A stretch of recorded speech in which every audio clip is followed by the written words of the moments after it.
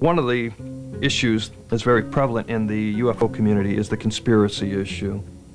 Granted, government does not release all information, but I also know from my own experience in the military that the government can't keep secrets very well. Ultimately, the stuff leaks out. Maybe not the documents, but ultimately it does leak out. And to this date, there's been no real smoking gun that's come out of the information that has been released or that's been supposedly overheard by people that would dispel my beliefs that it's anything but a misinterpreted event. It took me 5 years to get one of the important CIA UFO documents. I want to show that to you so you'll see how much we learned from those documents. Yeah, there's 5 years to get that. Well, it's got a lot of information. It says title, doc reference, info date, string of numbers, USSR, and more numbers, and that's it. They're not holding back anything. Now, how could you accuse the government of keeping a secret from us? Stan is famous for flipping the blacked out pages and said, you know, what's going on here? Well, we now know that the reason they covered that up was not because there was UFO information in it, but because there was critical source information in it. The Soviets may determine, based on some of the stuff released in that report, where the information was gathered, and it could adversely affect the person who helped in the gathering of the information.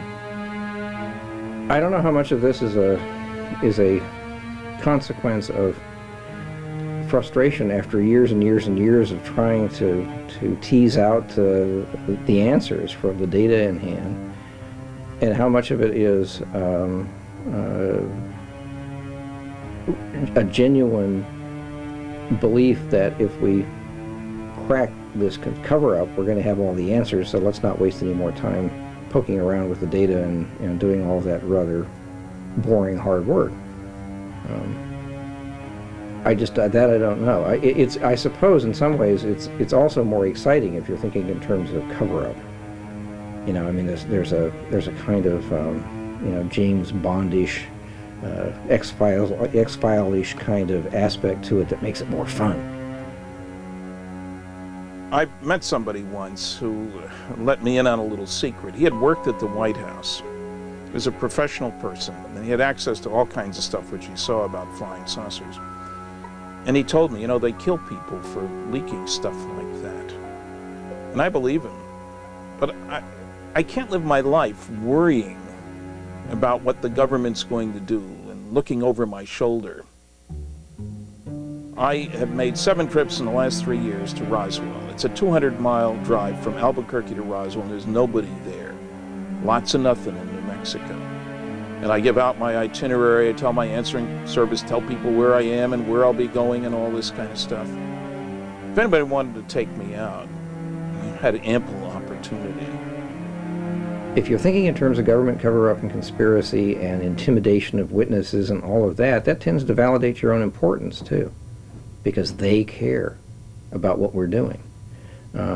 If you don't have that kind of attention from them, then who are you but just another bunch of folks that are interested in something that's slightly off the wall? Now, these guys got a sense of humor. This page says deny in toto. They couldn't find 8 lousy words to declassify. Of course there's a cosmic Watergate. This is just the tip of the iceberg. There's no case that better illustrates that than the Roswell case. I knew that was important when I began the civilian investigation of it back in the 70s. I had no idea how important. I do now. When you've got evidence that the government recovered not only a crashed flying saucer or 2, but alien bodies, and they set up an outstanding group of people to deal with that information and have kept it secret all these years, that's definitely a cosmic Watergate. Roswell is important because it defines ufology, both when it was first happened in 1947, but also the rediscovery. It tells us a great deal about the hidden nature of the UFO phenomenon and why it has been buried for so long. Once we understand Roswell, once we understand what happened at Roswell, we understand why ufology developed the direction it developed for the next 50 or 60 years. We understand what is going on. We understand that there was a necessity for hiding a great deal of UFO information, and if Roswell had not happened in 1947, the whole history of ufology would have been different. Stanton Friedman has devoted much of his life to attempting to establish a factual basis, an evidential basis for accepting his view of what happened in 1947. He was the first, really, beginning in 1978, to interview Jesse Marcel in a systematic way. He was the premier pioneer in constructing the Roswell myth, and in doing so he has become very comfortable in a certain vocabulary, in a certain way of talking about things, in a certain assurance about the sources and the like, so that he feels that his worldview, his particular point of view with respect to Roswell is true. The poster on the wall in Fox Mulder's office that says "I want to believe" is a representation of what happens to be a very real thing in ufology. People want very much for these to believe whatever it is that happens to be their interest: aliens visitation, abductions, etc. And unfortunately, what happens is that this leads them to ignore facts that are inconvenient, that is, facts which are contrary to the things that they want to believe. Roswell is replete with this.